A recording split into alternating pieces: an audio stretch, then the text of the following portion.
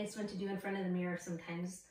You're gonna stand on your right foot. You're gonna bring your left heel onto your right foot like so. My hips are level, right? So you can see if you kind of put your hands on your waist and slide down, you're gonna hit some bones, and that's where I want your reference point to be. So to see how if your pelvis is level. So we're gonna do what I call the angry hip. You're gonna stick that hip out on that standing leg. So on that right leg. Now, that right hip is higher than the left, right? Pretty obvious. We're gonna push that right heel into the floor until that pelvis is level.